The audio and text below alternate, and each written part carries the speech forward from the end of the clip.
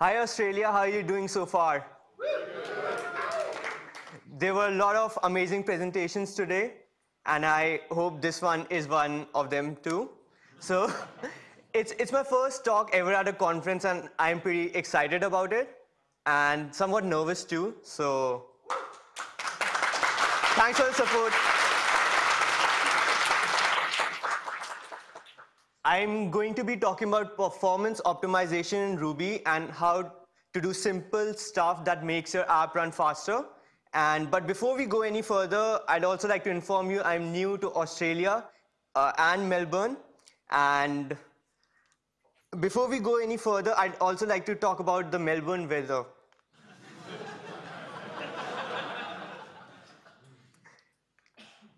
It was actually pretty chilly in the morning, and now it's back to being hot. Which is actually, the weather here actually changes faster than the code I've written. Just kidding, my code runs fast. To be honest, I added this slide because yesterday I learned that you could add emojis to presentations, and I just wanted to give it a go. I'm a computer science undergrad, and I've helped hundreds of Ruby apps fix performance bottlenecks in the code.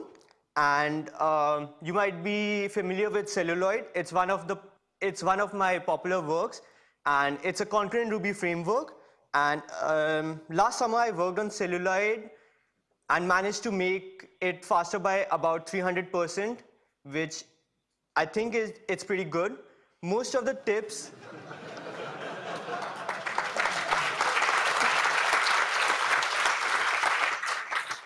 Thank you.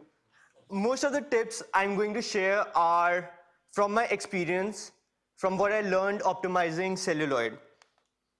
So what exactly is performance optimization?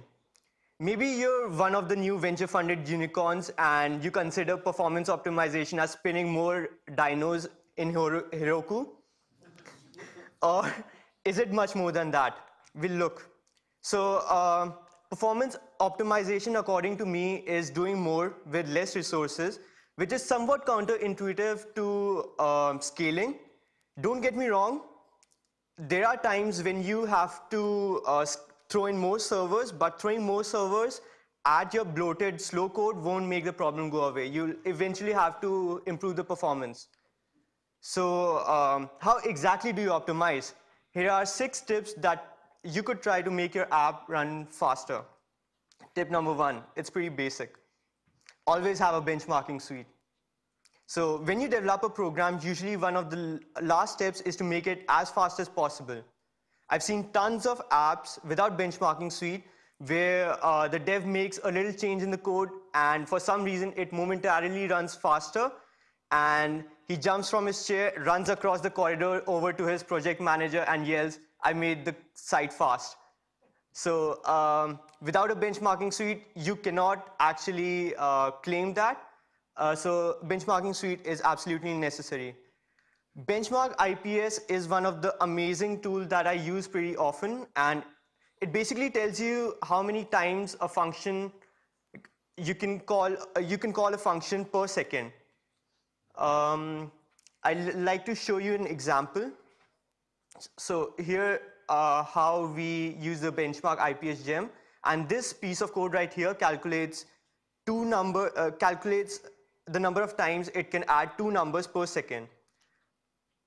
So, but pretty much you could write your own function between the blocks over there, and you could see how many times your function could run per second. Well, if you run something like this, you'll see something similar to this in the terminal. This actually means that I can add 1 and 2 12.5 million times per second, which is pretty fast. But we could go faster with tip number 3, I guess. So having a benchmarking suite is pretty critical to analyze the performance of your code actually. So this is one of the benchmarks I wrote to figure out why Celluloid was slow. If you can read from the back, it creates two pools of different sizes and it throws work at them and runs your work in parallel depending on the pool size. So if you have a larger pool, sometimes it used to work faster, but sometimes it didn't. So I basically fixed that in the newer releases. Moving on to tip 2, upgrade your Ruby. I met someone yesterday and we were talking about performance and suddenly I found out they were still using Ruby. Could you guess? 1.8. Why? Because the developers were too busy writing new features that they never got the time to upgrade their deprecated methods. Yeah, well, that sounds fair enough, right? Well, for those running 1.8, please upgrade to 1.9. I can bet you a gelato to my non-gelato buddies that you'll be blown away. It has a completely new implementation of VM called YARV. It stands for Yet Another Ruby VM. And if you're brave enough, try Ruby 2.0. It has a feature called copy on write, which is an optimization technique that lets you share the same child and parent process until the child actually tries to modify something in memory. So that's the point when the memory is actually copied to the, it has another copy generated. So with Ruby 2, garbage collection has been a problem for a while with the previous versions of Ruby. With Ruby 2.1, we had generation garbage collector. And what generation garbage collector does is that it splits the heap space into two scopes, young scope and the old scope. And the new objects are pushed into the young scope and they live there for a specific number of memory scans, and the objects which survive a specific number of memory scans are then moved to the older scope. And with each iteration, we have a less heap of data to scan through, so it tends to make Ruby faster. Ruby 4 has some general speed improvements for access to instance variable. I saw the talk which Aaron gave. He's working on another feature for garbage collector, which actually optimizes the memory. I guess most of you have heard the talk. Moving ahead to tip 3, try another implementation of Ruby.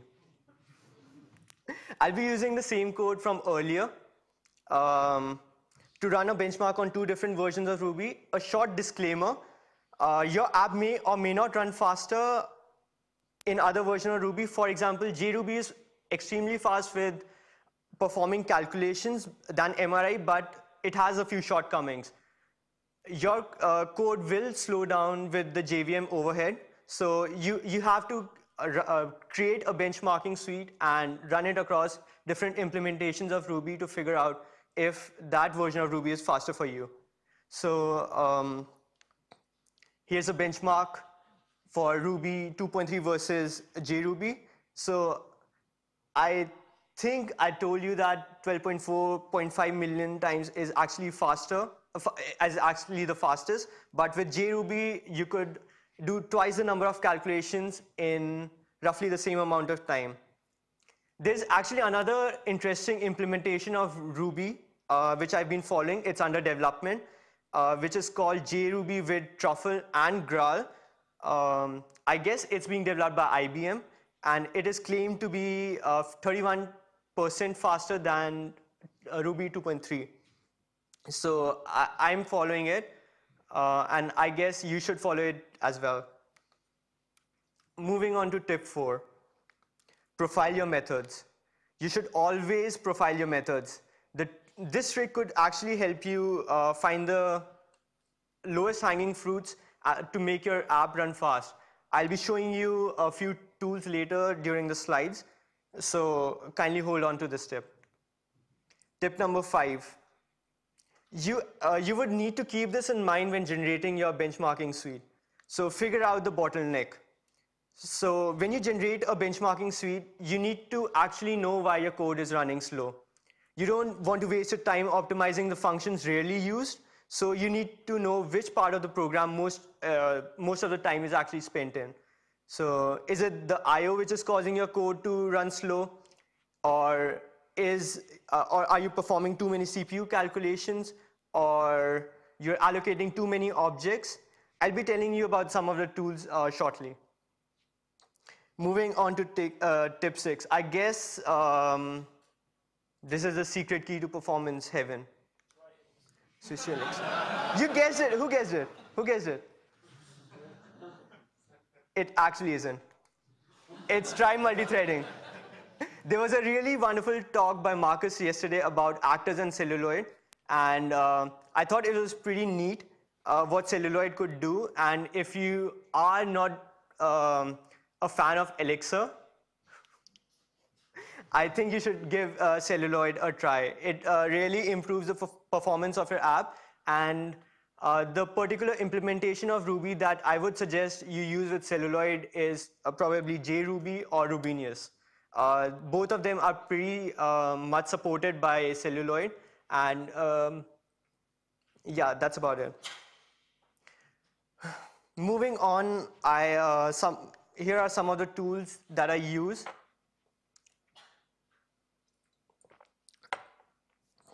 That make my life pretty easy. First one of them is the method profiler. This is the easiest tool which you could use. It collects the performance information about the methods in your objects and creates a report to help you show which methods take how much time, and you could actually use this tool for the tip 4 I just mentioned before. Based on the stats, you could easily figure out which part of your code is actually the bottleneck. So how do you use it? It's pretty simple. Attach it to the Bazinga class. You have to observe the Bazinga class and do some stuff with the Bazinga class. And in the end, you have to just report the profiler. And if you run this code, this is what you get. I ran this with the Celluloid code. And if you see at the top, the tasks are being called twice the number of times as compared to the task function.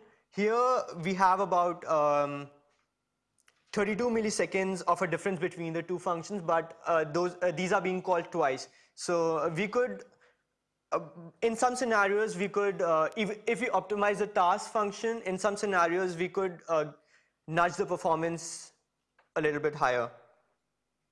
Next tool would be K-cache grind. This is a call graph viewer, a more advanced tool than the method profiler, as it tells you the CPU timer function takes.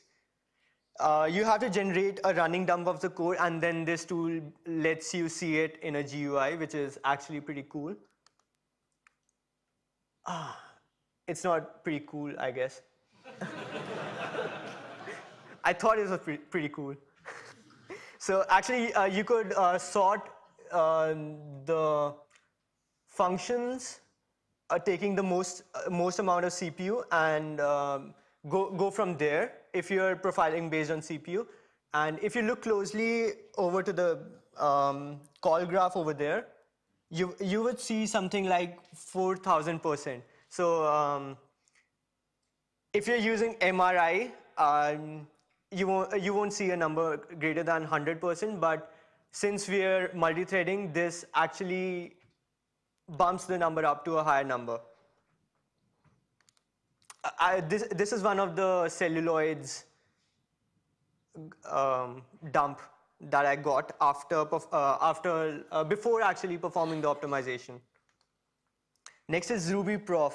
I'm sure a lot of you have heard about it, and it's actually one of the most used tools by me in Celluloid. Sorry. All you need to do is place the code you want to profile right over there, and in the end, there's a graph printer. And what the most beautiful part about this is that it divides your program individually by each thread, and then you can look up into each thread and see what exactly is slowing your code down. So for example, here, the class timer's weight is actually taking up 99.9% of the CPU. So it is meant to do that, but you could actually figure out from this where the code is actually running slow. Next up is object space count objects. So the tools that I showed you before are for CPU optimization, but this tool right here is for memory optimization. It lets you it actually lets you see the number of objects that are being created before and after you run a particular code. So if you simply print this out, it would look something like this. So you have the total number of objects being created, total number of class being created, dumped on the screen. So you could disable the garbage collection before running this and just dumping the data out and run your code, and after that dump this data to actually figure out the difference between, to actually see the spike in certain objects or certain types of data types being generated. So this could really help you in memory optimization. Next tool is dtrace. So I was talking to Aaron and Konstantin yesterday, and they recommended this for real-time CPU monitoring. It isn't a new of a tool, and I haven't used it, although they said that if you ever want to do real-time CPU monitoring, this is a definitive tool. So I thought you guys like to know about it, and you might want to give it a try. Well, that's it. Thank you very much for being at RubyConf Australia, and I hope you're having a good time over here.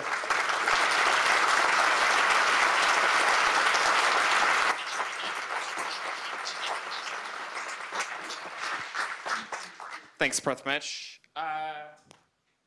Do we have a couple of minutes for questions? Does anyone have any particular questions? Down the front. That's very convenient.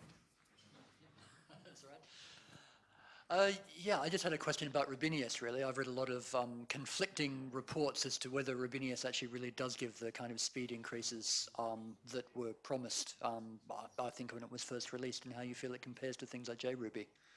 Yeah, so our focus at Celluloid is to support and build directly with Rubinius. We're actually working directly with the Rubinius core team. One of their members is working at Celluloid. So we're trying to optimize both of them to run together, and hopefully in a year you'll see the difference. Any others? All right, thanks. Thank you. Thanks again.